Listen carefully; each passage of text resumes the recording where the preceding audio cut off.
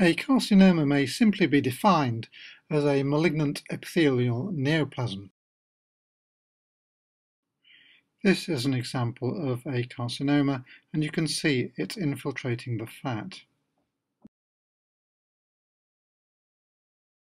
Three common types of carcinoma are adenocarcinomas. These show glandular differentiation. Squamous cell carcinomas show squamous differentiation, and basal cell carcinomas show basal cell differentiation. This tumour is forming recognisable squamous cells, and this is therefore a squamous cell carcinoma. And here we can see an example of a basal cell carcinoma. This is an example of a malignant tumour arising from the glands in a prostate, and this is a prostatic adenocarcinoma.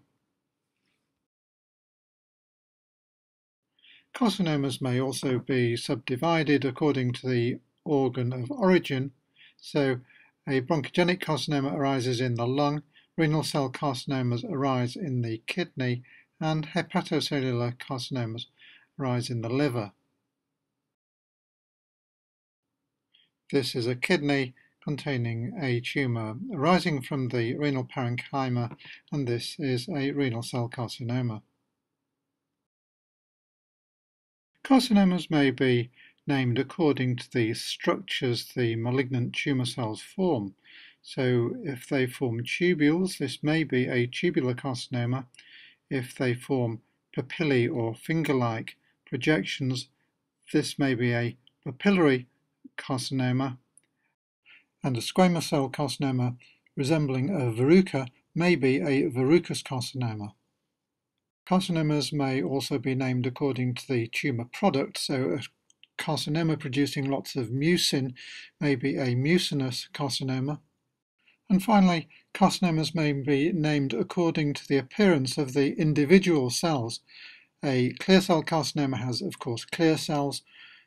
In signet ring carcinomas, the nucleus is pushed to one side by a bleb of mucin, producing a characteristic signet ring type appearance. This is a well-differentiated adenocarcinoma arising in the breast. This is a tubular carcinoma. It shows ER positivity, and that is demonstrated by the brown staining of the nuclei. ER stands for estrogen receptor, although in English estrogen is spelt with an O, not an E.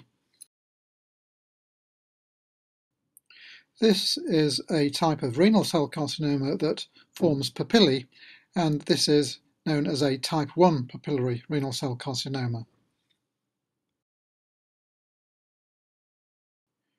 This tumour produces copious amounts of mucin, and this is a mucinous carcinoma. This is a type of carcinoma frequently seen in the lung, and this is a small cell carcinoma characterised by small dark nuclei with scanty amounts of cytoplasm. Finally, this carcinoma resembles a verruca, and this is, of course, a verrucous carcinoma.